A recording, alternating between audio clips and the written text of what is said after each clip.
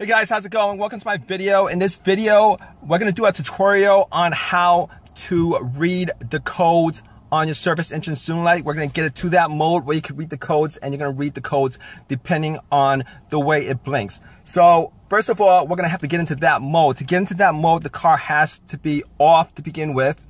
What you're going to do next is you're going to turn the car on without turning the engine on.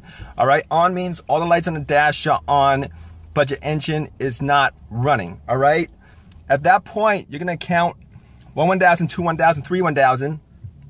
All right, 3 seconds.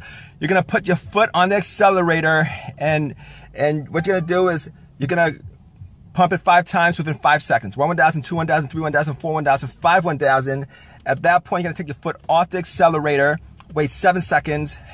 1 1000, 2 1000, 3 1000, 4 1000, 5 1000, 6 1000, and then you're going to put your foot on the accelerator and keep it there for anywhere from 10 to 15 seconds. All right, I'm going to do it with you guys right now. All right, the car is now on. 1, 2, 3. 1, 2, 3, 4, 5. 1, 2, 3, 4, 5, 6, 7. Foot on the accelerator. 1, 2, 3, 4, 5, 6, 7, 8, 9, 10, 11, 12. At which point your service engine soon light should start blinking. All right. So we're gonna get to the next part of reading the codes. It's gonna blink at different speeds.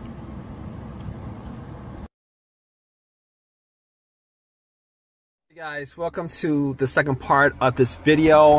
Hopefully you guys got to this second part and it worked out getting into the mode to read the error code. So basically, if you got to this point, what's going to happen is there's going to be obviously there's going to be blinking. Your service engine soon light is going to be blinking, and it's going to be blinking at different speeds. All right, so you guys gonna have to read it from the number of blinks, the pause, and the number of blinks, and it's gonna be a little bit. You're gonna have to get used to reading it, because it took me a couple of tries to get to that point where I was able to read the codes exactly. So basically, the way this works is there's going to be a P on every single one of these codes are going to start out with a P. So if you guys want to, keep that in your head, it starts with a P, and then it's going to, the first couple of blinks going to be slow. It's going to be the slowest. There's going to be a pause. All right, and it's going to blink, whatever the numbers are, it's going to pause, and it's going to do that for 4 numbers or letter. All right, basically if it blinks 10 times, it's a 0. All right, if it blinks 11 times, it's an A. All right, it's a letter, it's an A. All right, if it blinks 11 times, it's an A. If it blinks 10 times, it's a 0. Any number of blinks from 1 to 9 is 1 to 9. So let's do it with this sample that I have up. All right, so if you guys are looking at this right now, it's all right. You're gonna have a P. You're gonna start out with a P. Every single one of these codes start out with a P. All right, the first 2 blinks are gonna be the slowest blinks. In this example, it blinked 2 times, 1, 2, and then there's gonna be a longer, a pause, and then it'll blink 11 times, and then there's gonna be a pause.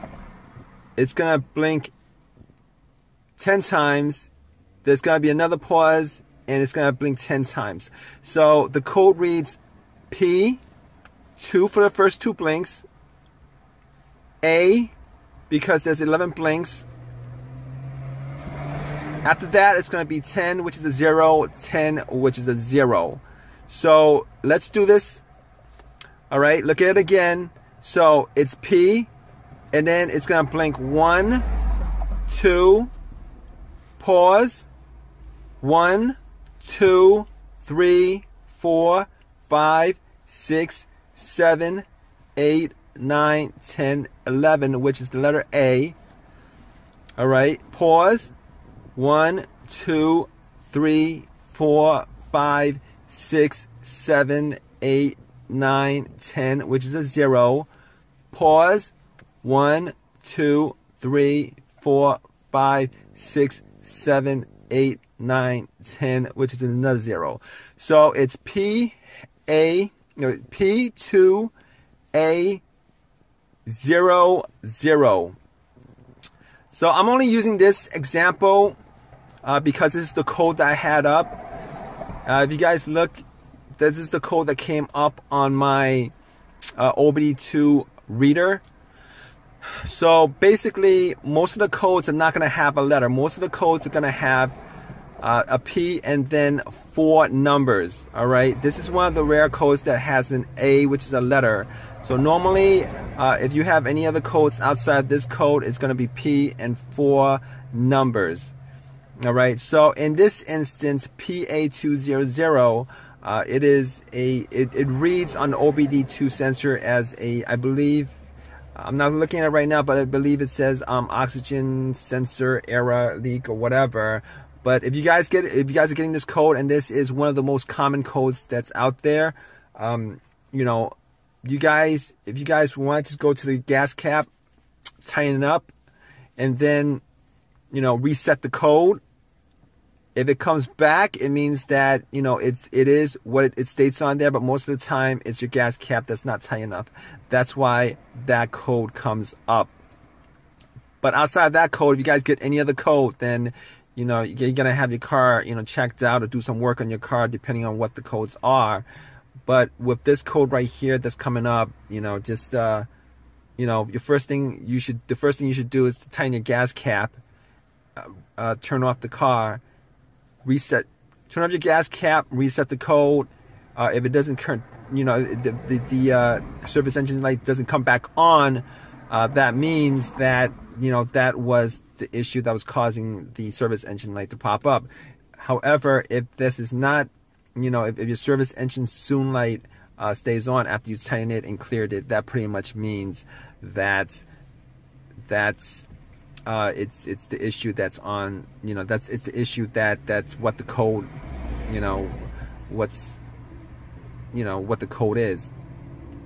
All right, guys. So, like I said, it's gonna take a little bit of time to figure out actually, you know, how to read it. You know, you might have to, you know, do it a couple of times. But if it doesn't work out for you, what you guys could do is you guys could get an OBD2 reader.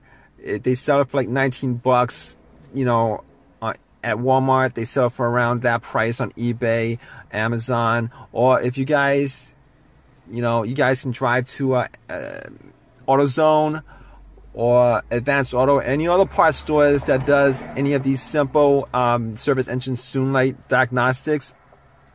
You guys can get them to check it out for free. They'll pull the codes for you.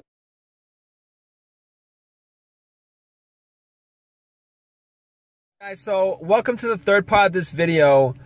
So basically, this third part is on clearing the service engine soon light, clearing the codes. So what you're gonna do is you're just gonna turn off the car and turn it back on.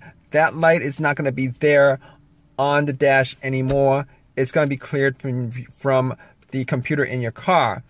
But just to note, if that error is still there, if that issue is still there that's causing the code, that service engine soon light is going to pop back up. Reason being is your car goes through a driving cycle, and what I mean when I say going through a driving cycle is the computer checks out each and every sensor, all right, when you're driving. So at which point when you're driving and the computer gets to that sensor, that's the issue. If that sensor is the issue, then your service engine soon light will pop up again, and if it does that, you're gonna have to go through the whole entire process of clearing it again. So just to note, all right, when you clear the service engine soon light from your dash, it does clear it from the system. But what happens is your car will go through a driving cycle, and during that driving cycle, once it gets to that sensor, your service engine soon light, if there is still an issue, it will pop up again. And that driving cycle is kind of dependent on how much you drive or what kind of driving you do. So the computer goes through each sensor, you know, depending on, you know, the speeds that you're going at, how much you're driving, stuff like that. So just to have you know, turn it off by clearing it. All you gotta do is turn off your car and turn it back on. But it will clear it from your system, but it's gonna come back up. It's gonna pop back up if there is a lingering issue with, you know, a sensor or whatever component is of your car. All right, guys. Hope this helped you guys out. If you like this video, please give me a thumbs up. And if you guys have any questions or comments, you know, please feel free to leave your questions, comments in the comment section. And please subscribe, guys. All right.